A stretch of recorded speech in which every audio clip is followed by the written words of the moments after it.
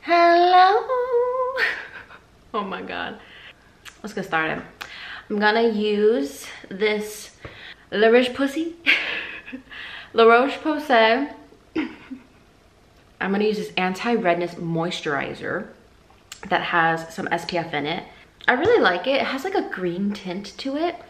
Anyhow, so I was going to film a video about friendship, the definition of friendship, like the concept of it, basically change of plans. That's gonna be my next video or a later video. Something. I have plans for this evening to go to my boyfriend's house and hang out with him and take some photos. Now you may ask, who is my boyfriend? Everyone's like, oh my god, Erica has a boyfriend? Has she been keeping this a secret? His name is George Mackenzie. His name is George Mackenzie. How old is he? Well, I won't do the math, but he was born in the early 1600s. And he passed away in the late 1600s. Basically, I'm going to Greyfriars Kirkyard, which is this famous graveyard. I'm gonna use the NYX Marshmallow Primer, which I use in every video because it just smells so good. And it's supposed to help with redness. And I have some like, can't really see it, but like, I have this like patchy dry thing right here. And obviously I have my redness on my cheeks. Anywho, I am going to go to the graveyard. This is the graveyard that J.K. Rowling, she who must not be named, got her inspiration for some characters in Harry Potter. This is where there's a stone, and I don't know what the first name is. It might be Thomas actually, but it is, I think it's Thomas Riddle. And then there's also a McGonagall one. And she has said herself that that's where she got the inspiration for those characters, their names. And we're going to be talking about George Mackenzie today, who also some say is rumored to be an inspiration for Peeves, the poltergeist in Harry Potter. So, as I'm doing my makeup, I'm gonna talk about my boyfriend and a little bit of very quick history on who he was, what the deal is for today. And yeah, so I'm gonna go in with my usual Lancôme Tint Miracle. Okay, so George Mackenzie was a lawyer. He was an attorney, lawyer, and a judge. I don't know if he was a judge, but he was definitely a lawyer. And he was infamous for basically being a part of a group of individuals who created the world's first concentration camp here in Scotland. And where was it? Greyfriars Kirkyard. And he persecuted a lot of people. He led a bunch of executions, but what's interesting is that Scotland is also one of the countries that had really horrible witch trials before the Salem witch trials. He was actually one of the lawyers who came forward and was basically like, guys, these aren't witches, these are just like old women, like move on, forget about it, like this isn't, like this is silly. And I thought that was interesting because he later became a man who approved and led these executions for Coventers, basically a group of individuals who refused to convert to the religion of Scotland at the time, the religion of the king. And yeah, so they basically executed they put them all in concentration camps where they died from malnourishment, abuse. Point of my story about George Mackenzie is that his tomb in Greyfriars Kirkyard is known to be haunted. When I first came to Scotland, I went to go visit the tomb. I went to go visit the graveyard, and I was told about, you know, the stories. And I thought, I don't believe this. I don't think this is haunted. Basically, I didn't believe that it was haunted. I thought it was all just a joke, you know, just scary stories. And that's when I, you know, first learned about it. And so I, of course, me being the little bitch that I am, decided to go up to the tomb and taunt him. And so I ended up getting back home to Los Angeles, and I mean, listen, my family, disclaimer, my family does believe in paranormal activity.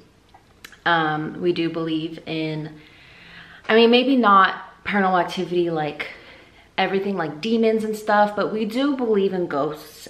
We've all had our own experiences with ghosts. And I just had a feeling like sometimes something was off. And I had told my family about what happened in Scotland that summer, and they all basically were like, girl, you obviously brought home a ghost. Like you taunted him, and now he's haunting you. He's decided to hop into your bag, go on a little vacation to Los Angeles, and come stalk you and haunt you. And I thought, what the hell? What the heck? Like, that's not fair. Also, I need to set this real fast, so. And so I was like, what the heck? I got this concealer to use for contouring because I know a lot of, you know, people who are into makeup, whatever, instead of getting like overpriced contouring sticks, they just get a concealer that's you know, a darker shade than their complexion so that they can create the shadowing effect. Should we just try it? Just like 2 dots? It blends out pretty nicely, actually. I'm not putting too much on. Okay, so basically, so I added just a little bit of contour.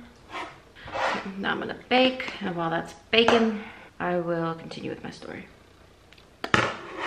Okay, so as that's baking, so basically my whole plan was when I returned, I would go back to the graveyard and I would apologize to this misogynistic man and try to get him to go back to his home. And so when I got out of my quarantine, my isolation, that was one of the first places I went to, was the graveyard. And I went up to the tomb. I'll put a photo of it here.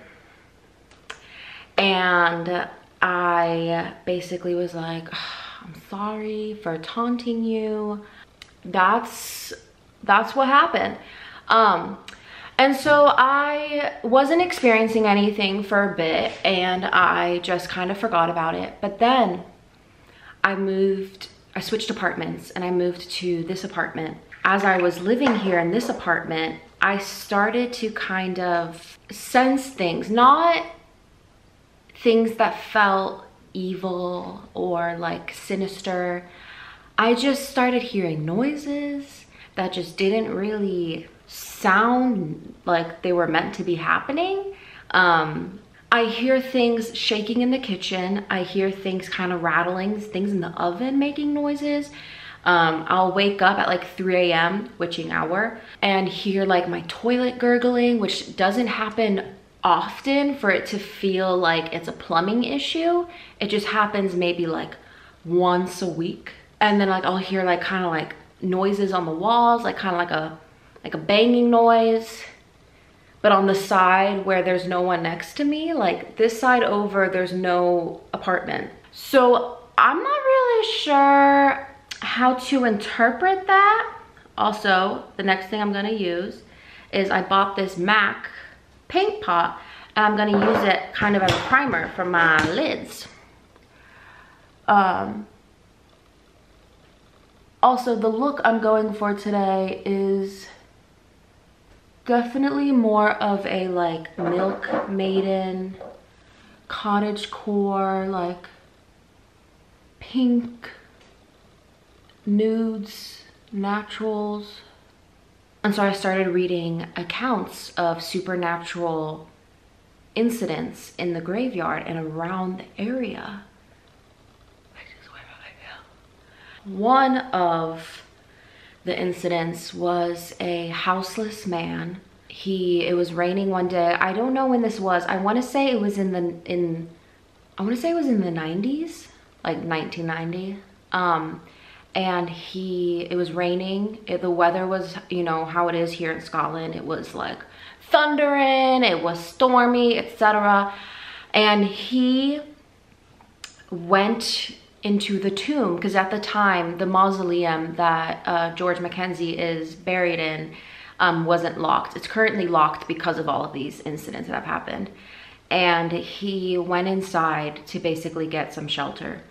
Basically, the report I read said that the houseless man was opening the coffins. I don't know if that's true or not.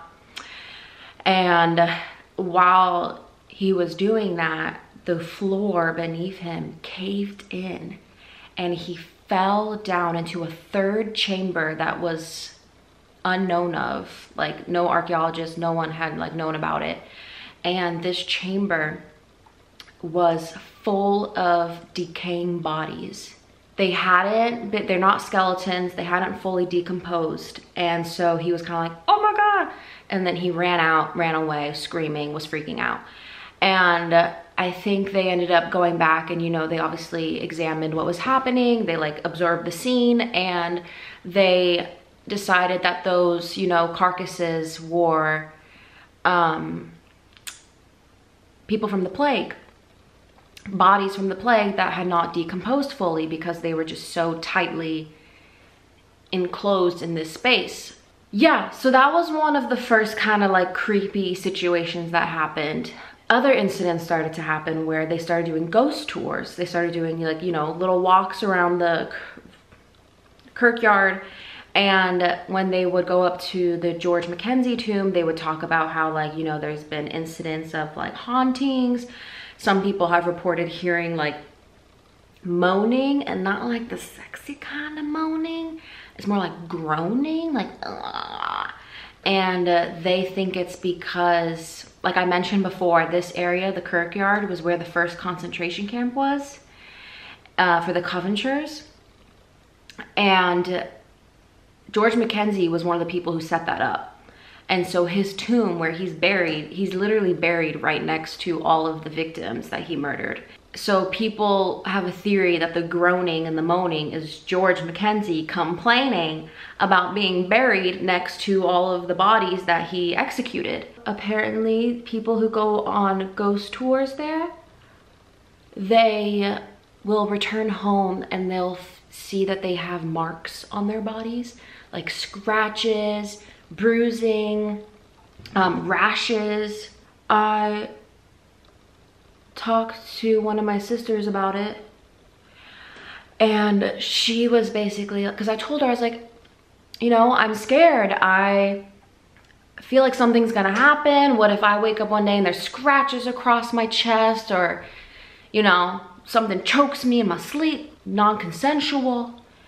And my sister was like, girl, you just gotta say no.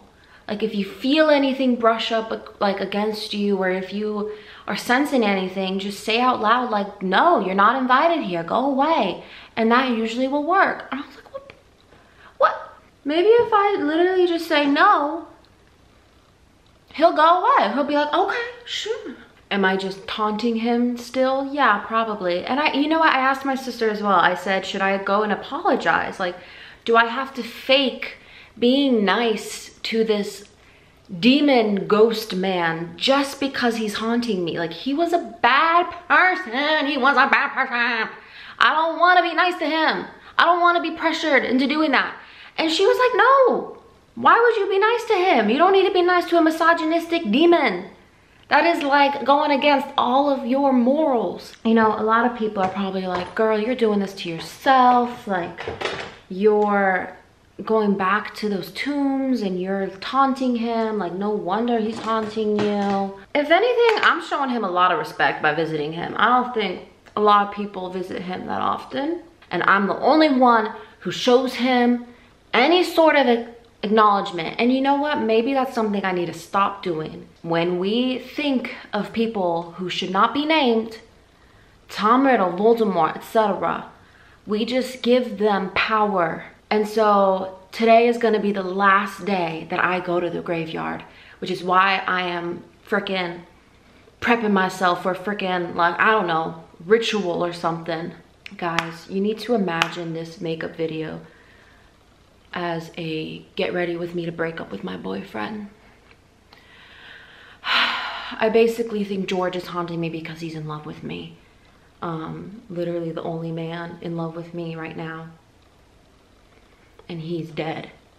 Like, that's great. He doesn't know yet that I'm breaking up with him, but I'm gonna have a whole talk with him. I'm gonna bring my camera for the photos, and also I will probably film at the graveyard so I can show you guys my soon-to-be ex-boyfriend's home. Okay. The sun, there's a cloud. Oh my god, no, it's coming back, it's coming back. I would like to formally apologize to my eyebrows because I forgot to do them. And so I'm doing them now really quickly. Look, no, oh great. Now the sun's like, oh, she filming. Let me come back and hello. Go away. Also, oh, thank you, it went away. Also, I got this BarryM, that's XXL Swell Extreme Lip Plumper. And I'm wearing it right now, and literally, my friends were like, Erica, it does not make enough of a difference for the pain that it's causing you. This stuff burns so intensely. My lips are, they are vibrating. I feel like I have a vibrator on my lips. That's not where I want my vibrator to be. This feels so intense. Also, I'm just really liking this look. Now you can kind of see it a bit more clearly. I did like a nice brown, pink on top. I'm waiting for the eyeliner to dry. I'm gonna put on my magnetic lashes. I have like a nice glow. A little bit of blush. I put maybe a little bit too much highlighter on my nose. But now I'm gonna do my brows. I've already penciled them in. I use a 3CE eyebrow pencil, and then I'm using the Benefit brow gel or whatever. And I like to just really make the fronts of them stand up straight and look a bit bushier. So I think I'm gonna just do like a nice little like nude lip. But I'm gonna first do my lashes. Just gonna pick it up like that. It has these little magnets, you can't really see them. And they just snap like that. This pair literally feels like I got caterpillars on my eyeballs, but you get used to it. Now I'm just going to take this really pretty 3CE, like that. And there you have it. Oh, I could take these clips out. There is my maiden look. And then I'm just gonna set it with the spray.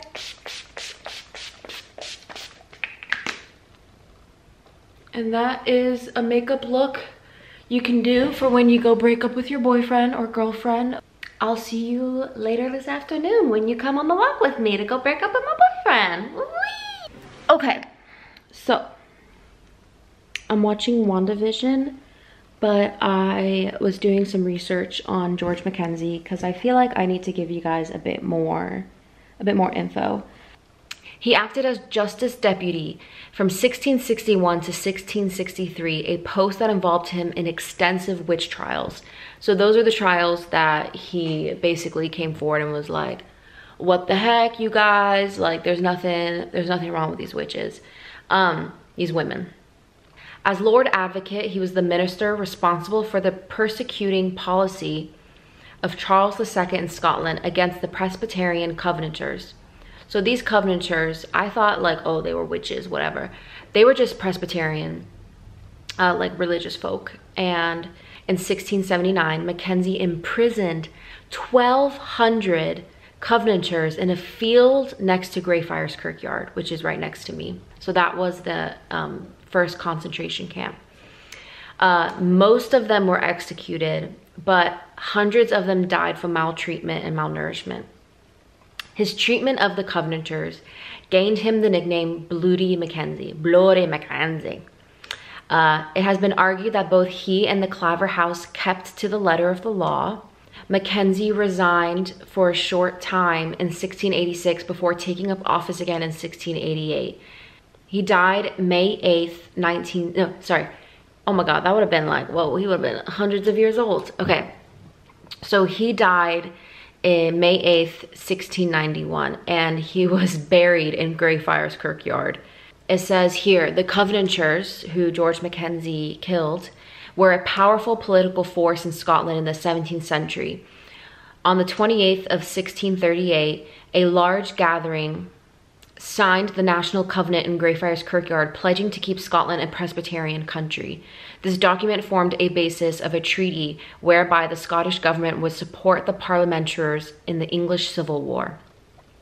However, 50 years later, Charles II was on the throne. The Covenanters had been outlawed and they were heavily defeated by the king's forces at the Battle of Bothwell Bridge.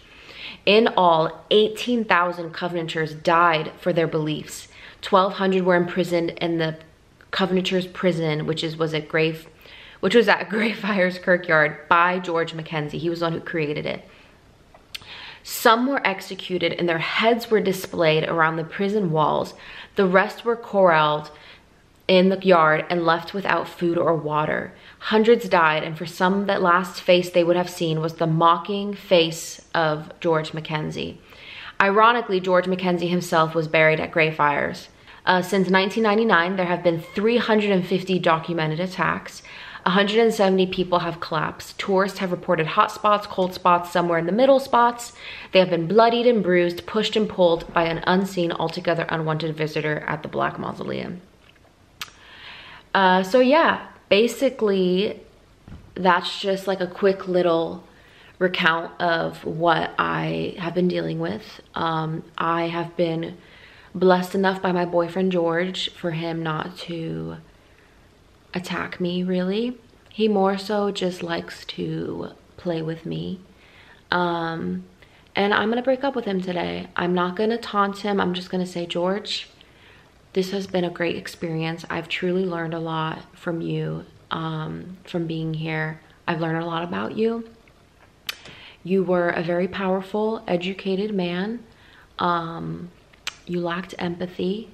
And that's something that I really need in a partner. I really need a partner to be passionate and compassionate, empathetic. I don't need a partner who's gonna be going off and killing a bunch of people. So I'm gonna break up with him, and I'm gonna do it in a nice way. If this is the last video I ever make, I love my family. I love my cats even more. All the boys who have been in my life, I hate you. Don't ever talk to me again. You know who you are. And I'm happy I'm going out with a bang. So I'll see you guys at the graveyard. Okay, well, I'm rolling. Really? Yeah. You're filming already? All right, Erica, where are we? We're at George Mackenzie's mausoleum. Where This is George Mackenzie's mausoleum. This is where he lives, and this is my boyfriend who haunts me. And today, we're breaking up with him. We're breaking up because he's abusive, he's misogynistic. He executed about 1,500 people because of their religion, okay? That's why we're breaking up. Keeping this, because it's nice.